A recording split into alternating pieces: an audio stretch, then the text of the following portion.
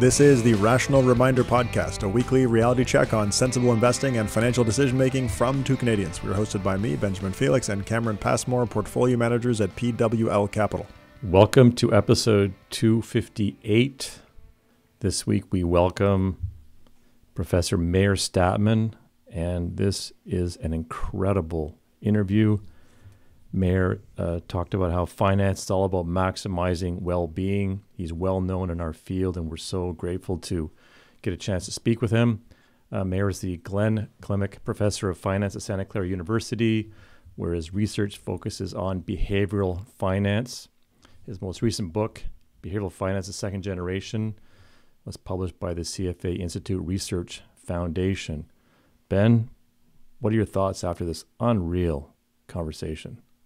Well, I mean, listen, Meir is one of the founders of behavioral finance. So speaking with him just because of that was incredible. But I think that his thinking on finance and the purpose that money serves, all of that is just incredible. One of the things that I found really impactful from the conversation was how he differentiates between errors and wants. That was, to me, incredible, because this is the Rational Reminder Podcast. Well, hey, rationally what you're doing is an error. But Meir's point is that if someone's making an error and you tell them that it's an error, listen, normatively, you shouldn't be doing that thing. If the person says, no, this makes me feel good, that can be okay. And then who's to say that it's a bad decision that they're making? So I thought that was incredible. But Meir's research has looked at things like what are investors' wants and needs, and how do we balance those things. A ton on cognitive and behavioral errors. But again, then there's that balancing act of what's an error and what's a want. And then we talked a lot about the role of financial advice and as a source of education to help people figure out what's an error and what's a want. I thought that was also really interesting. Anyway, Meir is in the field of finance and, well, behavioral finance specifically. He's an absolute giant, and he's got papers published all over the place. Tons of fantastic papers. And going through his research to prepare for this conversation, that alone was fascinating. But then, as usual, speaking to him about the research was even better. So I don't know. I just think this was a wonderful, wonderful conversation. So his research has been published in the Journal of Finance, the Journal of Financial Economics, Review of Financial Studies, the Journal of Financial and Quantitative Analysis, and the Financial Analyst Journal, and many more. He's a member of the advisory board of a number of journals, including the Journal of Portfolio Management and the Journal of Wealth Management. Again, many more on top of that. Was named one of the 25 most influential people by Investment Advisor. He has a PhD from Columbia University and a BA and MBA from the Hebrew University of Jerusalem. He mentions his good friend and professional colleague Hirsch Sheffrin. He was our guest past in episode 167, so you might want to go check that out. I also want to give a shout out to Alex for making the kind introduction to Meir to invite him to join us on the podcast. And lastly, if you listen to the audio, you might want to check out the YouTube. His artwork behind him is very cool. I thought his setup in his office was very cool. And that's his artwork, he said. It's his own art on the back wall. So it's a really nice setup that he has. He was really fun, great stories, great guy. It was a really, really fun time. It was a fun time, but it's a conversation. And I remember when we talked to Hirsch Sheffrin, it had a similar impact on me. It just makes you realize how ridiculous it can be to try and think about everything through a rational lens. And Meir talks about what do investors really want? Well, they don't want a mean variance optimal portfolio.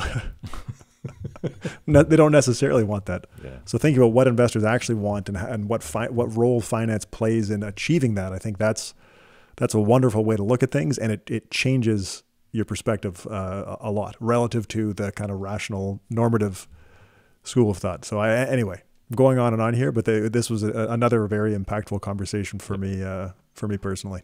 All right, great setup. With that, let's go to our conversation with Professor Meir Statman. Professor Meir Statman, it is a real pleasure and a privilege to welcome you to the Rational Reminder Podcast. I'm delighted to be with you. Excellent. Well, let's kick it off with a foundational question. What is behavioral finance? Well, behavioral finance is about financial decisions people make and the reflection of those decisions in financial markets. Hmm. Is behavioral finance compatible with markets being efficient? Well, yes, but I must explain what efficient markets mean because that term has become confused. There are two notions of market efficiency. One that says that prices are always equal to value. In fact, that was the definition that Fama used in 1965 when he wrote a paper in the Financial Analyst Journal. Somehow along the way, market efficiency became a statement that, say, mutual fund managers are unable to beat the market, or more generally, that it is hard to beat the market. Now, prices deviate from value. We know that there are bubbles, for example, that imply prices much higher than value. But that does not mean that it is easy to identify those bubbles ahead of time. Are we in a bubble now? A positive bubble, a negative bubble? I don't know. This is why I behave as if the market is efficient and invest in index funds, and I don't try to time the market. What was the response from traditional financial economists when you started submitting behavioral work back in the 1980s? Some of it was kind of funny. In 1984, I had an interview with people of another university just to check for my market value, just in case I don't get tenure at Santa Clara. And I explained what I'm doing, and one of them said, "What are you trying to do? Are you trying to tweak the profession?" And so later on, I met one of them who I knew from before, and I was not surprised that I never got an offer for a job from them. That's incredible. How well adopted do you think behavioral finance is in financial economics today? Oh, it is. It is really mainstream now. You'll see it at the very top universities. That is Hersh Shefrin, my friend and co-author, and I were incredibly lucky that our first paper on dividends was accepted and published in the Journal of Financial Economics. And that was because the referee turned out to be Fisher Black. And Fisher Wow. Black is a man who is not only renowned for his wonderful contributions to our field, but also one with a very open mind and innovative one. And his review was brief, but but so positive that the editor wrote that after a lot of soul searching, I guess I agree. so so that was funny and of course delightful. I don't remember where I read it, but in some of your writing, I think you mentioned that some of the editors of the journal said that they wouldn't publish again if that paper was accepted. Did that happen? Well, that is the story I heard about that paper in the Journal of Financial Economics. Later on, I met one of the associate editors who said that there was sort of a raucous phone meeting by the associate editors, and some were so upset by the decision to publish that paper that they said that they would not submit other papers to the journal. It never happened. I think that they calmed down, but it tells you that like everywhere in life, you need luck in addition to ability. Wow. How is the second generation of behavioral finance different from the first generation? Well, so at the early 80s, we were really focused on the kinds of mistakes people make, those cognitive and emotional errors. And so in general, although that is not entirely true even then, in general, the assumption was still that people want what rational people want, which is just maximize my wealth. And then people do things that hurt their wealth. For example, not realizing losses or trading too much. In the second generation of behavioral finance, I say that people have wants that are different from high expected returns and low risk. And one direct example of that is socially responsible investing, or what is known now as ESG, where some people at least, are willing to sacrifice wealth, are willing to accept lower returns to stay true to their values. And so my first paper about socially responsible investing was published in the Financial Analyst Journal exactly 30 years ago in 1993. And it was, for me, a way to convey to people, here is something that is neither risk nor return. It has to do with people's value.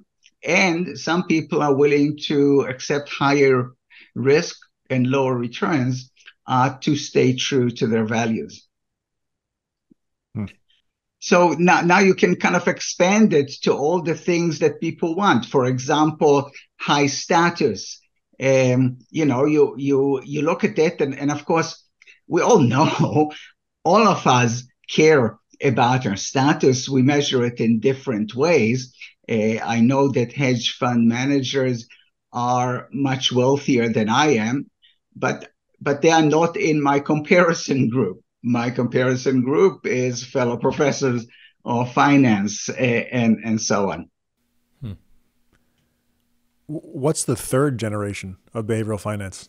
Well, I think so. The second generation kind of expands the domain or expands the range of behavioral finance beyond making mistakes, and it no longer assumes that all people want is to maximize wealth. So people want to maximize wealth, but they also want to stay true to their values. The third generation of behavioral finance really broadens the lens of finance even broader. And it says, eventually, what finance is all about is maximizing people's well-being, which is sometimes called happiness, although happiness is too narrow.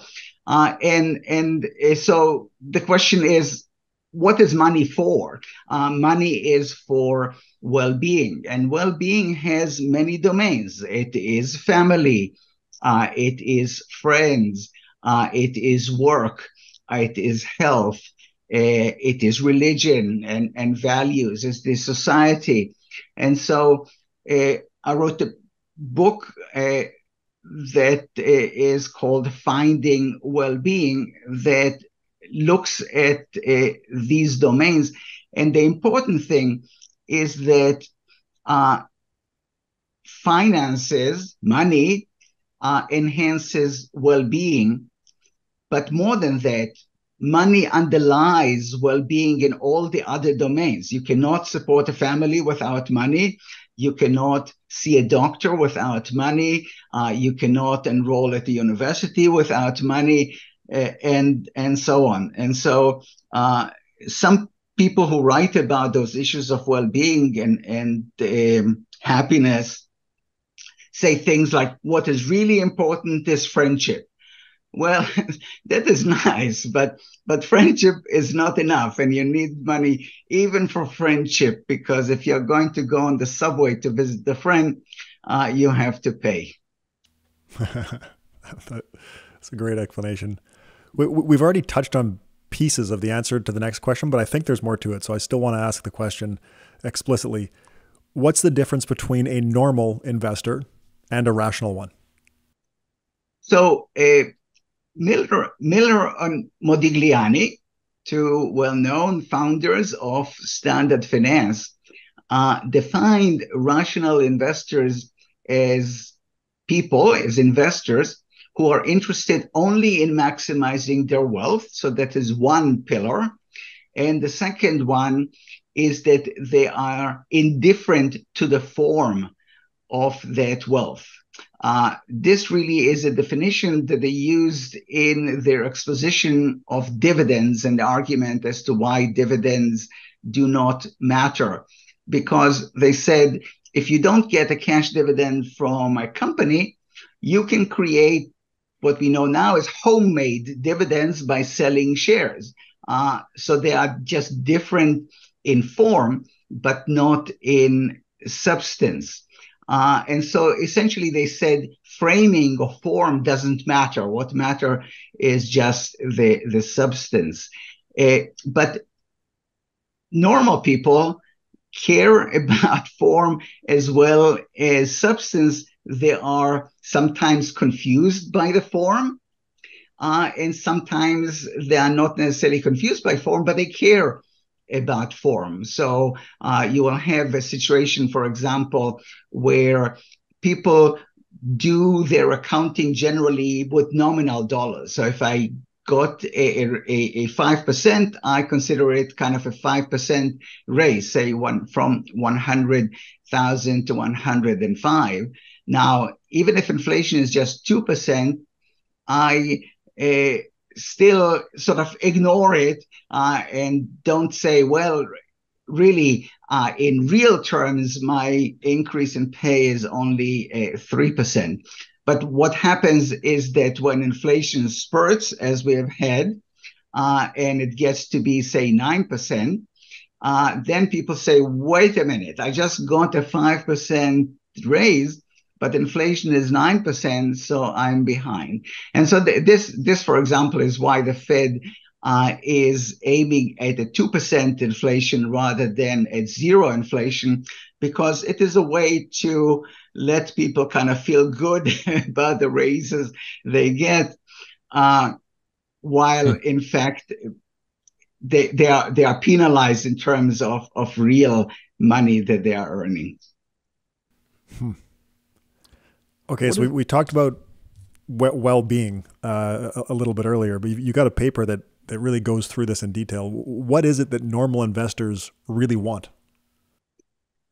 So normal investors want things like supporting a family, like raising children, like finding satisfying work, and well-paying work. They want health. They want to be true to their values, as I said. And so what I am implying, or what I think of as the third generation of behavioral finance, is really to see people as whole person, and really have not just financial well-being. Do I have enough money for retirement, for example, but really life well-being. That is at the center of the third generation of behavioral finance. And if I kind of come back and tie it back to the notion of rational versus normal, rational people just want wealth, call it financial well-being, and they are avoiding all of those errors that can get in the way. Normal people wants extend beyond just money. And so they do make mistakes, but you have to distinguish mistakes from wants. For example, the example I have is lottery tickets. That is, people in standard finance don't buy lottery tickets because it's stupid. That is, it has negative returns. In the first generation of behavioral finance, we said that is because people are stupid in the way that they don't understand math and statistics. And I say, imagine that you are at 7-Eleven behind somebody about to buy a ticket, and you say, listen, you think that the odds of winning are 1 out of 100 million. In fact, they are 1 out of 200 million. Will that person then say, whoa, now that I know that, I will not buy that ticket? Well, of course, that is silly. that is, people buy lottery tickets because it provides the emotional benefits of hope for the entire week. They have, they are having that expressive benefit that I'm in the game. And God knows, somebody is going to win, and why won't it be me? And so you have those three kinds of benefits: utilitarian, expressive, and emotional. And that is true for normal people, both in the second generation and the third generation of behavioral finance. Does the lottery ticket explanation also explain why normal investors like to have lottery-like assets in their portfolios? That is right. Yeah, I like to say that people want two things in life. One is to be rich, and the other is not to be poor. And so, for some of us, being rich means a startup with a wonderful ideas that grows into a Google. But for many other people, especially as they get older and it is too late for them to go to, say, medical school, it is buying a lottery ticket. And so, sometimes it is really sad when you see people who, in fact, risk being poorer than they are by buying too many of those lottery tickets. But I surely can put myself in their shoes and understand that they really want a chance to be rich. And when I talk about rich, I'm not talking about $1 million rich. That is one of the interesting things, is that people who buy lottery tickets, we get those super large prizes exceeding $1 billion, but in fact, people are looking for prizes more in the range of $10,000 to $50,000, enough to renovate a kitchen or finally replace that clunky car, and so on. For those of us for whom, renovating a kitchen or buying a car is no big deal, that seems like peanuts. But for people who really strain to pay for such things, this is a big deal. Yeah. I'd like to go back to your comments on dividends. What is the explanation for why normal investors have a preference for cash dividends when rational investors should be indifferent? Well, so one reason is because people want to control their spending. So they know that doing this home dividend, they are thinking perhaps that they can actually sell a few shares and get that money if they don't get a dividend. But they know that they have imperfect self-control. And so if they give themselves permission to sell 3% of shares to get that homemade dividend, then what they're afraid of is that they're going to, in fact, spend not 3, but 10, because there is a need for a vacation. There's something that they want to give to the kids. and so on. And so for that reason of limited self-control, they let the company, in fact, control them and say, you're getting 3% dividend, not more than that. So that is one reason people do that. What people do is keep their money in separate pockets. There is capital, say the 401k, and there is income, the income that I get from my employment. I transfer money from income to capital when I move it to a 401k. And then I use a rule that we all know of: don't dip into capital, which means don't cash out your 401k. And so those mental accounting structure and the self-control and that rule of not dipping into capital help us control our consumption. I've got to preface this next question by saying that one of the most exciting parts about reading your writing is that you have an incredible command of traditional finance, and you're able to speak to the behavioral side alongside that, and that just makes it fascinating. So on that point, can you talk about the downsides of consuming from dividends and not touching capital? Oh yeah. That is that really is very, very important. I say it is better to give with a warm hand than a cold one.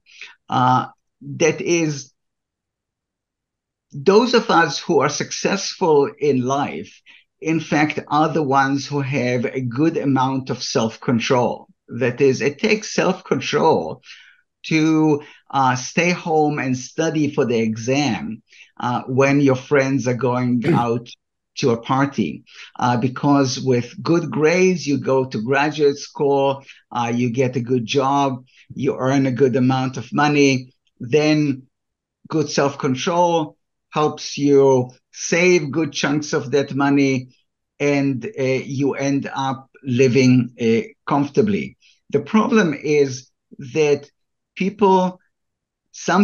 many people get so good at self-control that they have excessive self-control, and they just don't know when to relax. And so people will say, well, when I talk about it, people say, you are describing my parents. I'm talking to them and I'm saying, look, you worked hard all your life. We are settled.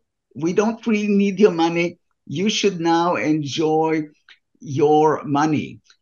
Your rugs at home are worn out. You should replace them. I know it costs money, but then you have that money. It is really hard for people to break that habit. And I understand that. That is because spending has utilitarian costs, because of course they diminish your wealth, but they can either increase your expressive and emotional benefits or reduce them. So for me, for example, if I'm compelled to go to a restaurant where dinner costs $300 because God knows it has some they call chopped liver pate. It's not just that I lost $300. It is that I feel like an idiot. I have a feeling that the cook is there in the kitchen pretending to be a chef and laughing at those idiots who are paying those exorbitant prices. But there are other things that give me pleasure. For example, giving money to my children, or contributing money to charities, or treating myself such that when I take my kids, my family, and guests to a restaurant, I'm the one who is paying. I take pride in that. It costs me money, but it brings me much pleasure. And so there is a problem of people who have too little self-control. And generally, financial advisors are talking about that. But when you talk to financial advisors and their actual clients, they say, actually, our biggest problem is to convince people who have millions to spend and stop living as if they are poor. Why are normal investors averse to realizing losses? Well, so it begins with framing. You can hear it in the language. That is, we have paper losses and we have realized losses. And for many people, realized losses are the same as real losses. So if you have a paper loss, it is not really a loss, they would say. Now, economists say, this is stupid. Don't you understand? If you bought a stock for 100 and now it is trading at 50, you have lost $50, whether you have realized that loss or not. Now, the thing is that you open a mental account, you buy a share for $100, you put it into this account.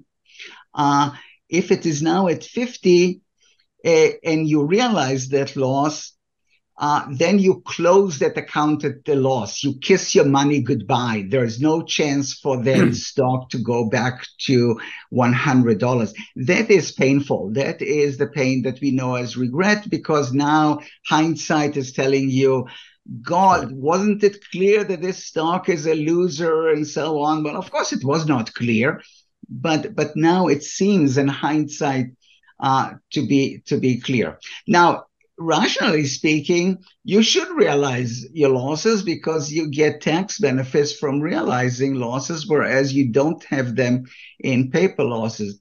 But that hindsight and that pain of regret when you close that mental account at the loss is really real for people. You know, regret is something that we have all felt. And so, again, I understand people who are reluctant to realize losses. And one of the good things financial advisors do, for example, is to help people realizing their losses. They call it harvest your losses, making it feel as if realizing losses is the equivalent of walking in an orchard and plucking peaches from the tree, rather than realizing losses while you are bent over stinking losses. Why is dollar cost averaging, instead of doing a lump sum investment, so persistent when it's well known to be rationally suboptimal? Well, it comes to the same kinds of principles of regret aversion. So think about it this way. Fear is an emotional that is instantaneous. You see something looks like a snake, you move back. Regret is called a cognitive emotion because you contemplate it ahead of time. That is, you have two job offers. You're going to take one. Which one shall you take? And you are concerned that later on you'll find out that you actually chose the wrong one. When, say that you just inherited $100,000 from a favorite uncle, now eventually you want to have it all in stocks. But if I say, why don't you just put the money into the stocks right now? The amount is not so large that it's going to depress prices. You say, I hear you, but if I put in the money today and the stock prices crash tomorrow, I'll feel stupid. I'll have that pain of regret. So by dividing that money into, say, 10 chunks of 10,000 each and investing each on a schedule in the middle of a month, over 10 months, you lessen that pain of regret because sometimes the price will be lower, sometimes it is going to be higher. It's kind of like a diversification principle, but in this case, it is really designed to minimize your regret. And it also, because the schedule is fixed, it also really lessens the likelihood of self-control. After three payments, and if the market has gone down, you say, whoa, enough of that. By having that rule that you committed yourself to for 10 months, you're going to continue to do that. Yeah, that's interesting. So it's both a commitment device and a regret diversification tool. You can actually see that when you think about what we know as reverse dollar cost averaging. Let's say that you got not $100,000 in cash, but rather stocks that are worth $100,000, and you want them actually in cash. Then, if you're averse to risk, because usually people say, I invest in dollar cost averaging because I am not willing to take the risk, but it has nothing to do with risk. And you can see that here, because if you are really averse to risk, you should sell those stocks right now and have cash, which is riskless.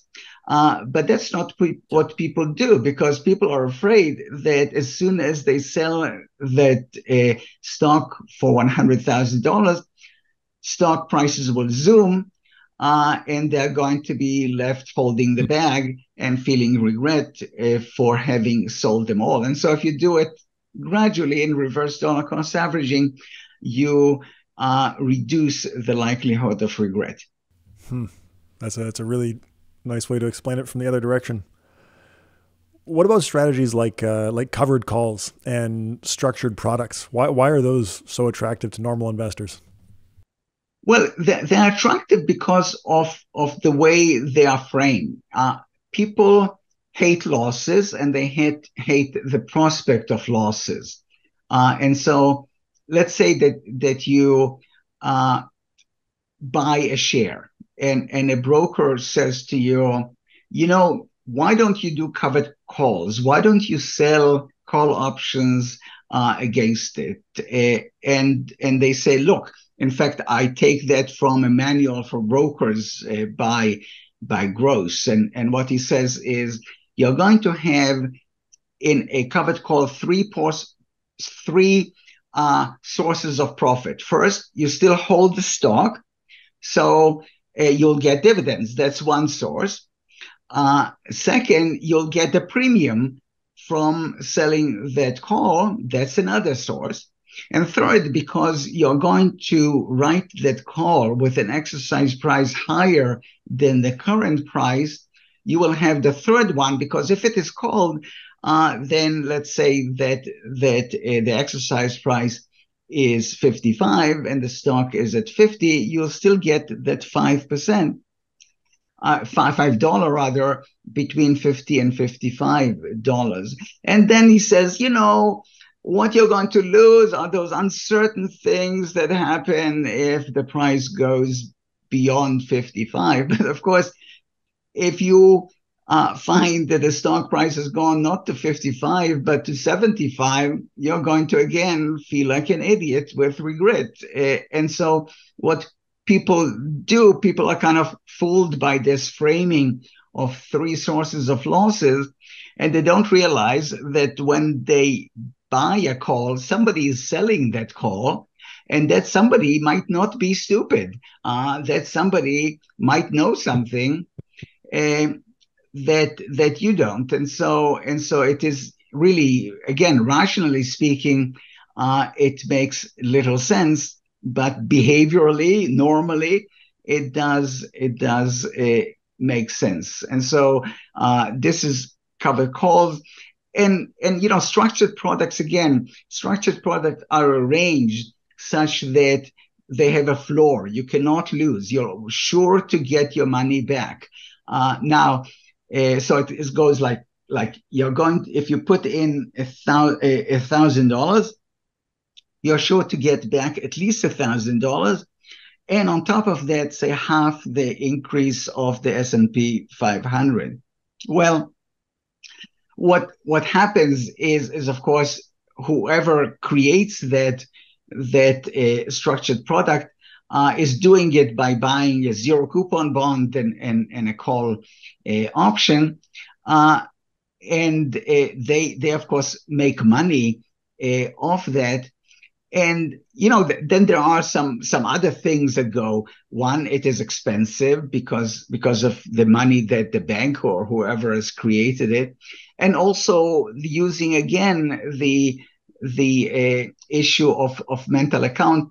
First, they don't count the dividends, and so if you were to actually hold the stock, you would get the dividend. Second, if they give you back $1,000 after 10 years, well, the real money that you get is less than $1,000 because inflation, even at 2%, takes a chunk. And so it is really designed to appeal to people, kind of like tasty ice cream that is going to settle in your waistline. So we've seen research showing that these things are overpriced by like 5 to 8%. So I look at that and it's like, that's objectively a bad thing to buy. Could it actually be justified by their behavioral benefits? Well, here is what I say. The difference between what is an error and what is a want. So let's say that I am a trusted teacher and I tell a student, listen, you will pay 8% on top of that, on top of what it really is worth. Is it worth it to you? Now, if they say, whoa, now I understand that, I will never touch them again, then I know that it was an error or ignorance that caused that person to buy them. But if they say, well, I'll still do that, just as the person who says, I'll still buy lottery tickets, then I understand that that is what they want. The pain for them of losing money may be so great that they're willing to pay an extra 8% to avoid that pain. It might not make sense to me, but it makes sense to them. To me, it makes no sense to buy a Lexus when I can buy an equivalent Toyota. But, I don't think that people who buy Lexus are stupid. They just are status seeking in ways that I am not. I'm status seeking in other ways, but not in automobiles. My main car, well, my wife just insisted to get a Subaru Outback for me, but my real car is a 1994 Toyota Camry station wagon. Wow.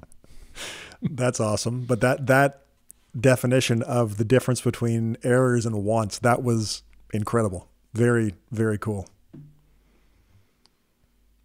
Why do normal, wealthy people want to invest in hedge funds and private equity despite their questionable benefits to a rational investor? Well, that comes back to the issue of status seeking that I described. In fact, one person, an advisor who sort of sells or recommends hedge funds and the like, told me that when an investor comes to him with, say, $10 million after he sold his business, if he says, well, you can invest it in index funds, well, the minimum to invest in an index fund might be $3,000. He says, I don't want to be with those little people. I am now a big shot. I have $10 million. Let me have something that is unique to those high ones. And so when you buy a hedge fund and when you tell people, if we have a conversation and I tell you a conversation about investments, so you're not really bragging, you're just telling me that you invest in hedge funds, well, I immediately know that you are at least moderately rich, without you being so crass as to say, hi, I'm Meir and I'm a rich man. And so people buy hedge funds for the same reason that people buy Lexus and Mercedes-Benz and another luxury cars. Yes, they take you from A to B, but they also tell other people and tell yourself that you are a big shot. Okay, I want to ask your opinion on a very practical question for us, because we believe in index funds being the most sensible investment for most people, but we also have seen the exact scenario that you just described. Should people in our position be catering to that want for more exotic investments? Well, it is my sense of financial advisors is that you, like me, are teachers first and foremost. And so it comes back to the difference between error and want. If your client uh, thinks that, in fact, hedge funds are riskless assets with returns that are fabulous, then you can disabuse them of that notion. Yeah, you can teach them. But if they sort of say in one way or another that they want to feel special, then what can you do? That is, you do that. You try to minimize the damage. In the same way that if you have a client or a prospect who wants to avoid, say, oil companies in his or her portfolio, you don't really say, "Look, I'm here to just make you money, and then you can do with it whatever you want." You kind of listen to them, and you try to find a solution that is consistent with their values, but it is not too expensive, does not damage their wealth more than can be done. Mm-hmm. Really interesting. So it's kind of like making sure that they understand the trade-offs, and then you can kind of gauge whether it's an error or a want. Yeah, and again, remember, the issue is well-being. What you're trying to do is maximize the well-being of your clients. And you do that in a gentle way. And you realize that well-being is different for different people. That is, if a friend told you that he has two offers, one that is a job that he's going to hate but makes a lot of money, and one that makes enough and more than enough, but he's going to be happy to get up in the morning and do that work. You're going to say, what are you trying to do with your life? Do you really want a job where you're going to hate it every day just because it pays you more? And so you see that people come to different conclusions. Some people go to investment companies where they work like dogs and make a ton of money and then, say, retire and live off that. And other people choose to be, say, professors or financial advisors, making more than enough money to live on, but not fabulously wealthy, and maximize their well-being this way. We talked about regret earlier. How do you think normal households should deal with currency hedging in their portfolios from the perspective of regret? Yeah, well, that is always the case. So let's say that you invest in foreign markets, foreign stocks. So the value, your returns in dollars are a function of how much those, say, Japanese stocks have gone up in yen, and what happened to the value of the yen relative to the American dollar. Now, generally, those funds do not hedge against currency fluctuations, and that is a good thing. But if you have a situation where the currency fluctuations kind of hurt your returns in dollars, people become sensitive to it. And so it really is an issue less for individual investors and more for institutional investors. And lots of institutional investors have gotten into the habit of hedging half of it. So they kind of minimize their regret by having, I have a bit of this and a bit of that. and I'm happy about that. It's said about that, but it kind of cancels out that kind of psychological mind game that we are all subject to. So I say forget it. Just do it in a cheap way, because if you buy Japanese stocks and then hedge the yen, you'll pay extra for the hedging part. It's not worth doing. Since we know about all these normal but potentially suboptimal behaviors, what should normal investors do with this found knowledge? Well, I think that if investors are educated, and by educated, I don't mean financial literacy in the sense that it is usually measured. That is, do you know about compounding? Do you know that when interest rates go up, the value of bonds goes down? But rather, if you know the science of finance, that is, if you know the facts, if you know, for example, that more often than not, active mutual funds trail index funds, and therefore it is wiser to buy index funds. And by the way, even if on average active funds do better than index funds, there's going to be a range.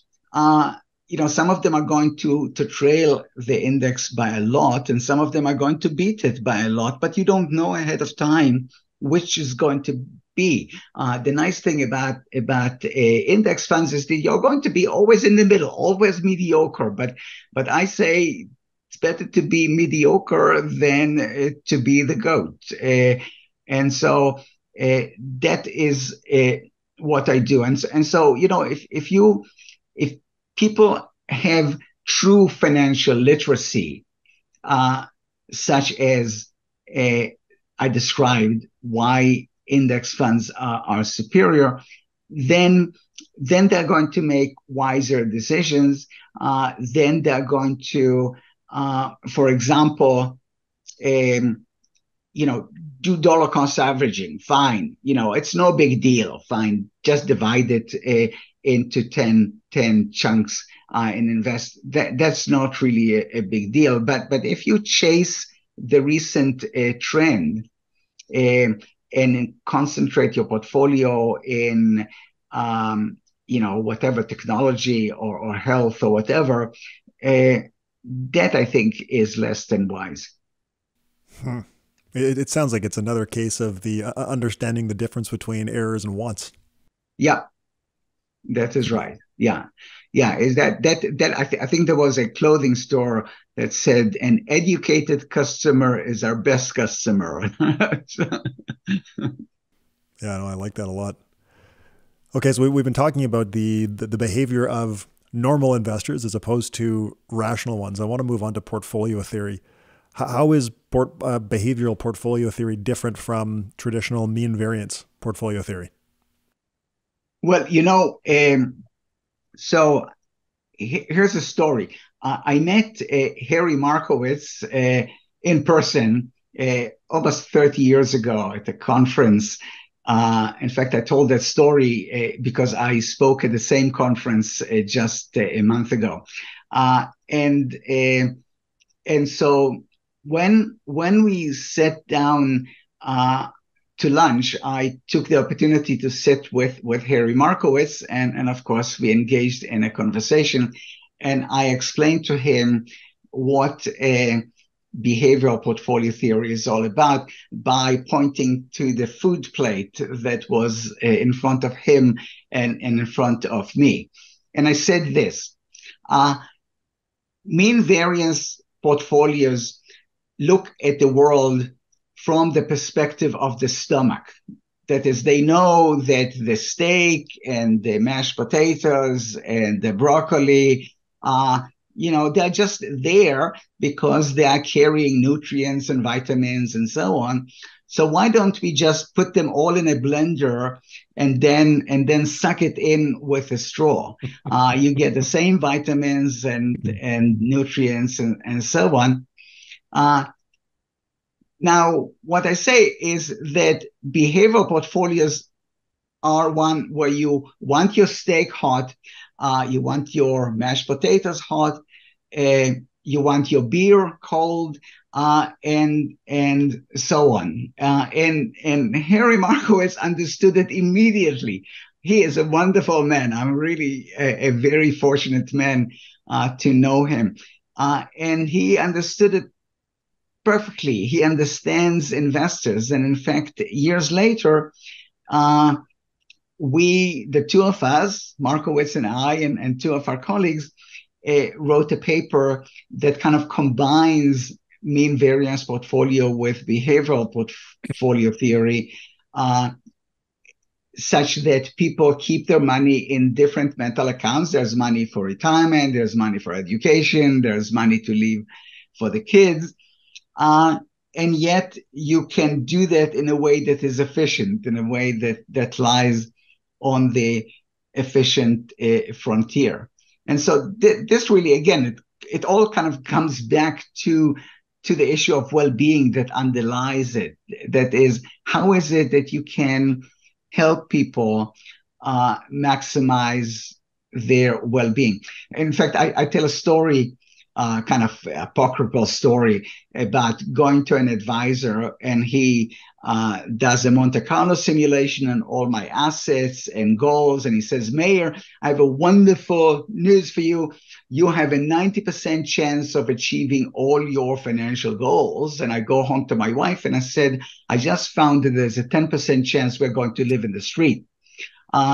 Compare that to if the advisor puts my money in those two buckets, one for not being poor, one for being rich. And now I say to my wife, I learned that our retirement is going to be secure. We'll have money for car, for fixing the roof, and all of that.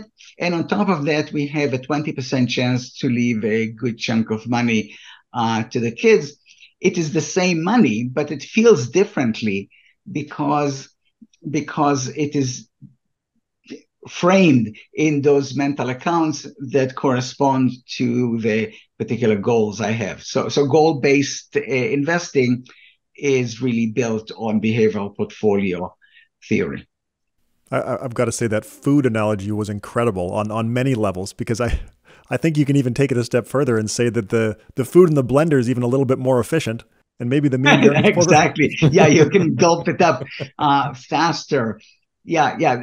It is, those bits of knowledge that you get along the way kind of come back really in an insightful way. When I was a student at the Hebrew University many years ago, there was really a footnote in a book by Samuelson about something that George Stigler, also a Nobel Prize winner, did early on, and he calculated what is the best diet if you want it to be the least expensive one that satisfies all your nutrition need, and all you need is kind of 5 or 6 evaporated milk and beans and of course you kind of look at it and say, well, it may work for pigs, but truly, I would like to have some chocolates from time to time.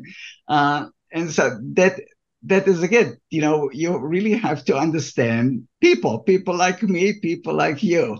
We like to have more than the minimum cost diet. I must say, Meir, I love your stories.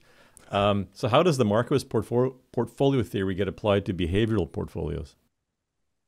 Well, so kind of coming back in a way to what I just said, that is, if a client comes to you as an advisor, just saying that your overall portfolio had a return of whatever, of 10% or minus 20%.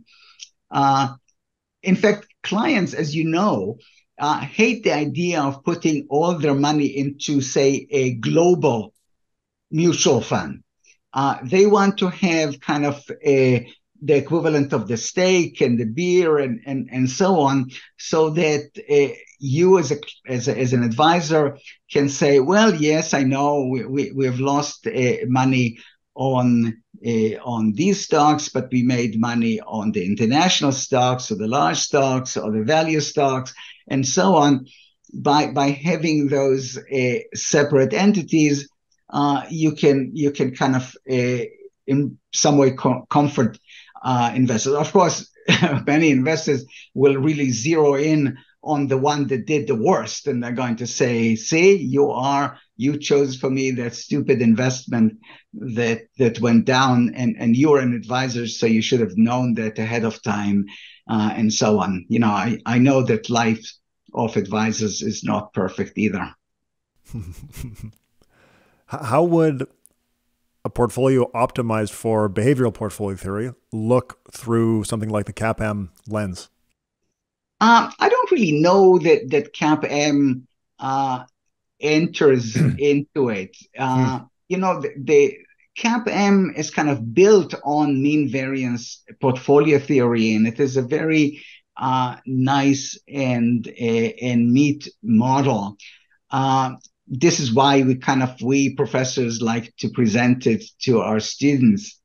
But, we have moved away from it. Now we are talking about a 3-factor, 4-factor, 5 factors. God knows what it is. It is really, when people say, well, behavioral finance is really nice and I understand the stories and so on, and my husband or wife behaves this way, blah, blah, but it does not have the rigor, the heft of standard finance. I say, what are you talking about? That is, think about mean variance. Who is actually applying mean variance as mean variance? That is, you put reasonable parameters into an optimizer, and it comes back and it says, put 70% in Russian stocks and the rest in Bitcoin. Whoa! You say, okay, no Russian stocks, or you have a constraint. No Russian stocks and no more than 3% in Bitcoin, and then you eventually, with those iterations, you get what you wanted in the first place. But now you can say Nobel Prize winning strategy, blah blah blah. What is the asset pricing model of standard finance? It is no longer the CAPM. It is a mess. It is really, they talk about the factor zoo. So what I think of as behavioral finance is that it provides a realistic picture of the world of finance, and then it also provides with it kind of guidance as to how you can increase your well-being the most by knowledge and by guidance of advisors, and by the kind of hand-holding. So this is why I describe financial advisors as financial physician. It is not enough that the intricacies of covered calls and the stocks, bonds, and the rest of it. You really also have to have the kind of bedside manner that physicians have to really increase people's well-being beyond just increasing their wealth. That was awesome. I want to repeat part of it back and make sure that I interpret it right. The models of standard finance are messy enough that to evaluate a behavioral portfolio and call it suboptimal would almost be irrelevant because the models are so messy anyway. Does that make sense? Yeah, that generally makes sense. Now there are some things, that is diversification, that is really part of mean variance. But actually diversification and the benefits of diversification were known before mean variance and so on. That's been with us forever. And so the issue again is how to use knowledge for the benefit of investors, clients, students. And this means knowing not just the facts of finance, that when interest rates go up, the value of bonds go down, but also knowing people. I always tell the story that I heard years ago from one advisor about a couple that came to him, and they said, before you start planning for us, you should know that we have a disabled son, and we have to arrange for resources for him when we are gone. So every family has its points of pain, and a good advisor, like a good physician, finds those points of pain. And sometimes people are not saying that, so you really have to be kind of like a physician. There are some things that are embarrassing, that you are embarrassed to disclose even to your physician. But when you have a physician that you trust, you do that, and then you create a connection that is more than maximize my return. And the same applies here. So when clients kind of disclose their points of pain, and I say, if it is comfortable for you as an advisor, disclose your own, because then people are going to be open with you, because if they think that you're perfect and they have this problem, they may not share it. But if you tell them that you are imperfect either, then they will do that. And also tell them, that is when they come and they say, I'm afraid of the market and all of that. You can begin by saying, I understand that, because I too am afraid. Here is what I do. That is the knowledge I have, is what I have that you don't have. And my service to you is in imparting that knowledge. Interesting. You mentioned factors. How does behavioral theory interpret the return premiums that come from these factors like size and value? Well, so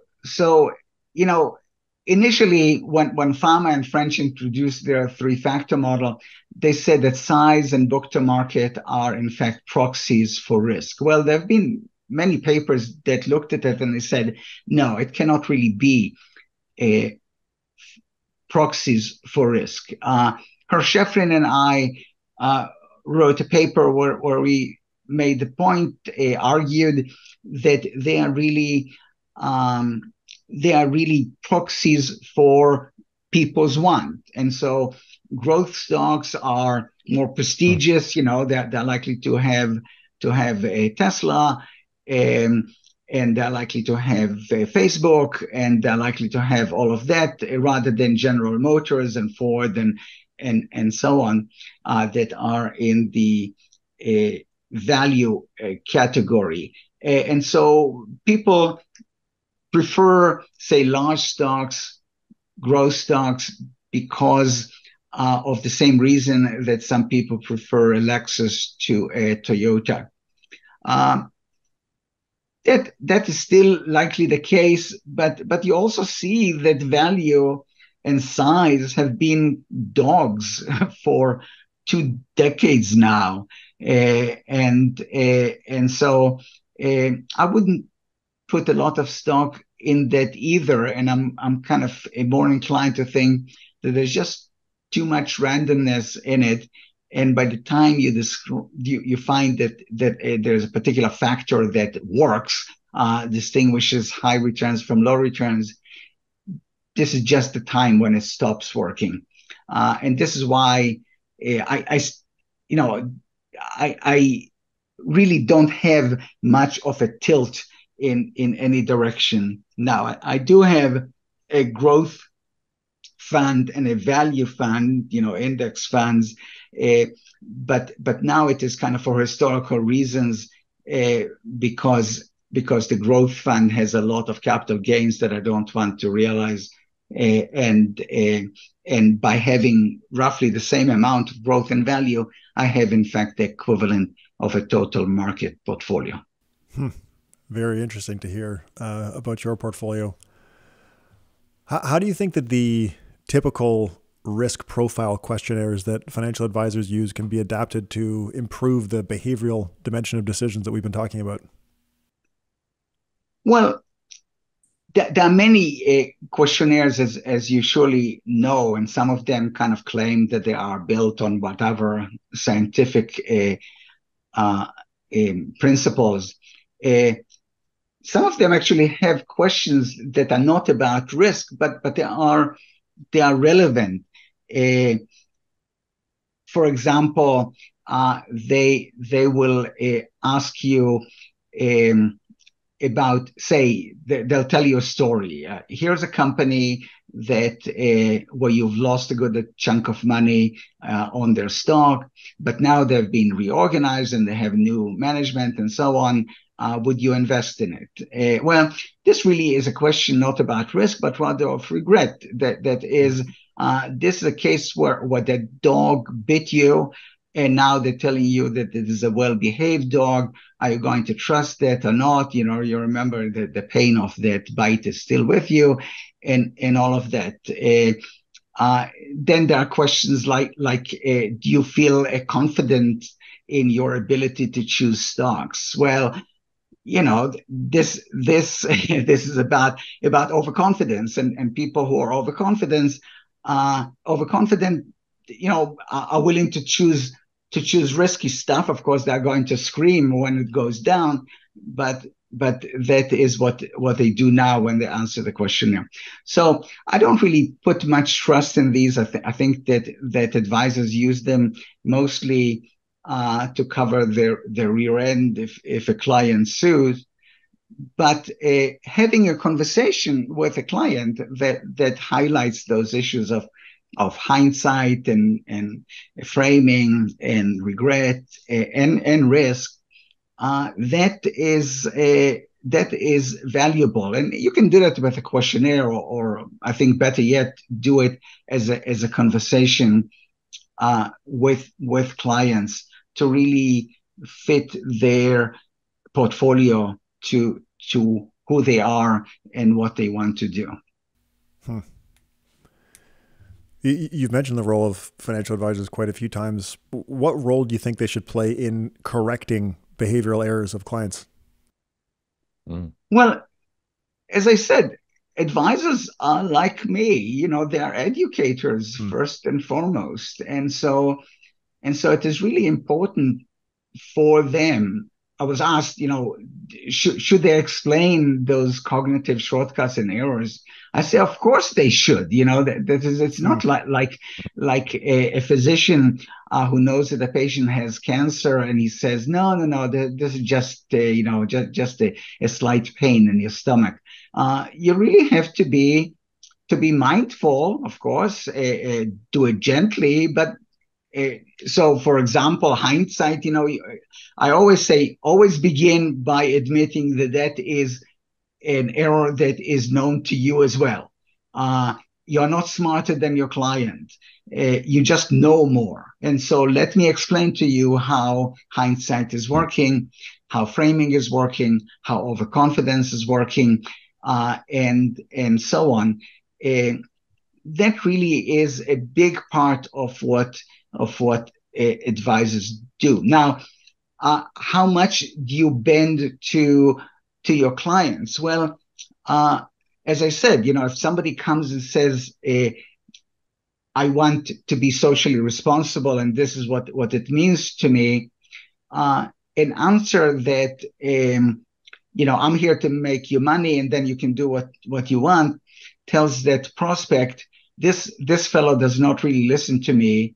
It doesn't care about me. He has one solution that he's going to shove down my throat. I actually use this analogy a lot, and I say, imagine that it's an Orthodox Jew who is facing you, and you say, listen, pork tastes pretty good, costs less than kosher beef. Why don't you buy and eat pork and donate the savings to your synagogue? You know, everybody understands that is ridiculous. And to somebody who feels that having oil stocks in his portfolio feels like pork in the mouth of an Orthodox man, then avoid these. But if you think that you're doing good to the world by avoiding oil stocks, then an advisor should explain that is simply not true. And that may take more than a few minutes to explain how markets work and why you do no good by excluding oil from your particular portfolio. Uh, you know, I have great admiration for conscientious advisors. They really have a hard job. I, as a teacher, I really try to educate all my students, every one of them. But sometimes there is somebody who says, I didn't really learn anything or something like that. It really is very painful, but I still get paid by the university, not by that student. And of course, advisors, if they don't satisfy a client, the client leaves and there's no more revenue from that client. And so, you are in a more difficult situation than I am. And so, I describe your work as being sacred work, kind of like a priest, a minister, or rabbi, because you are responsible for their financial well-being and ultimately life well-being. Are there other ways that financial advisors like us can use behavioral finance principles to improve our client outcomes? Well, I don't know that I have much to add beyond that. I think that again, if advisors know that what they are trying to do for the client is enhance their well-being, uh, then they're going to educate them on financial instruments, financial markets, the kinds of wants and cognitive errors and emotional errors and so on. And then be patient, that is, if I explain something and I see in the eyes of my students that they didn't get it, I don't say my students are stupid. I say I didn't explain it well, so let me see if I can explain it better. And if you explain to a client that it's not a good idea to let fear cause you to get rid of all the stocks in your portfolio, and you think that you just did it, and then comes another dip in the market, and then the client is calling you again with the same story, just be patient, explain it again. Don't say, didn't we just talk about it? Why do you bother me with a question that I already answered? Just be gentle, because people are vulnerable, and because again, good advisors, good financial advisors are good financial physicians, good at both knowledge of the facts of finance and how to convey them to their clients. What do you think puts financial advisors in a position to give well-being advice? Because they're not a therapist, they're financial advisors. Yeah, well, I think that there's just a need for advisors to change their view of who they are. I spoke at a CFA. It might have been the one that you attended, a CFA Institute on wealth management, and I remember that Charlie Henneman, who used to organize the seminars, those conferences, we talked about it because CFAs are resentful of CFPs, because they say, with our education, we know a whole lot more about hedge funds and about strategies and so on. Why is it that people actually prefer CFPs to us? And the answer is that CFPs at least learn something about behavioral finance, and they learn something about how it is that you can help people, knowing people's proclivities and so on, how you can use behavioral finance, in fact, to help them. Now the CFA degree, of course, includes behavioral finance as a component, but still, some financial advisors behave as if what they really would like to do is to manage a hedge fund. And now they have to deal with those stupid individual investors. And that of course rubs on clients, and they don't like it. So what you need really is less of those geniuses at investments, and more at good people who can manage investors, know enough about investments, but then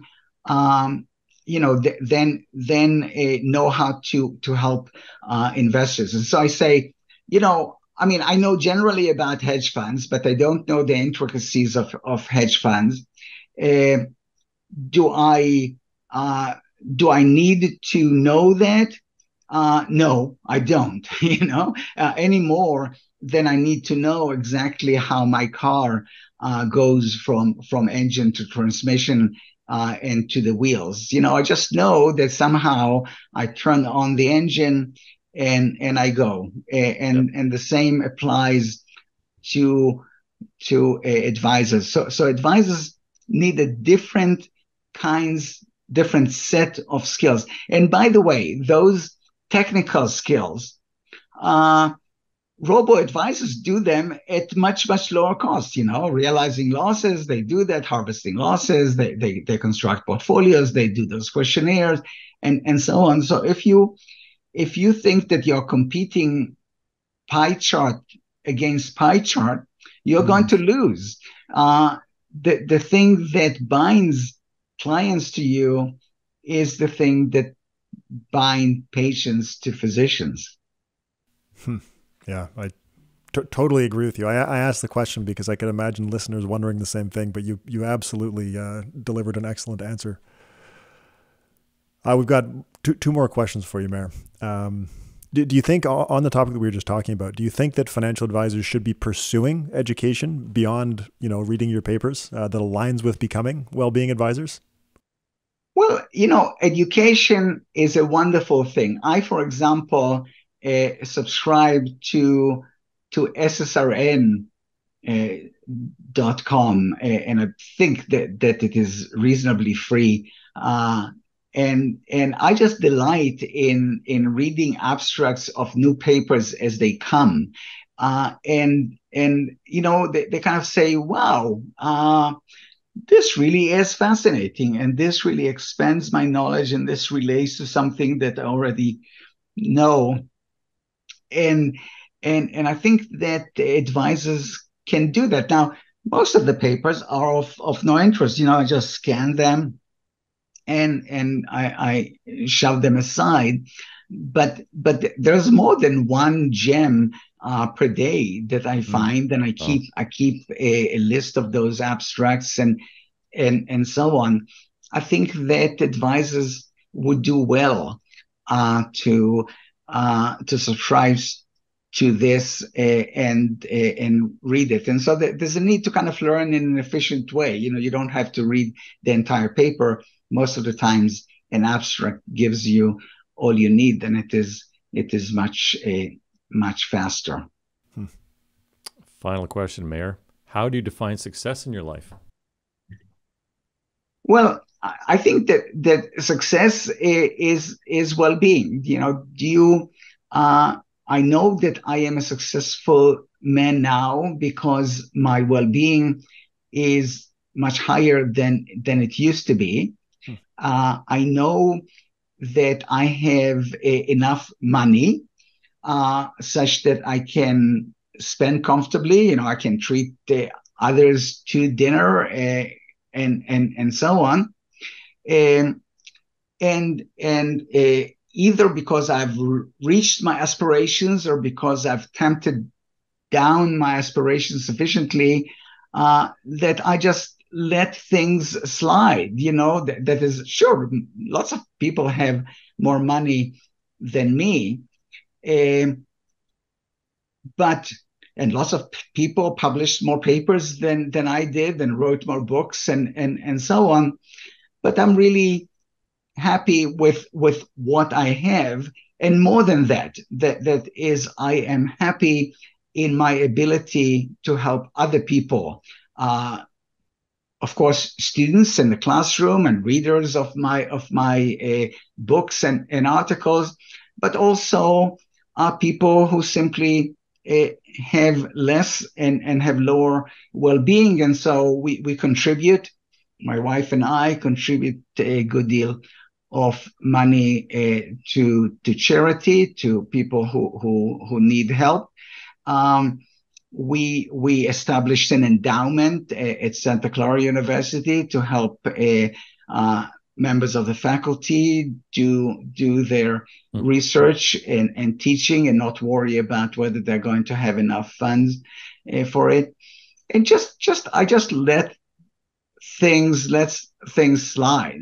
There is this joke about the tombstone that says, "Published but perished anyway."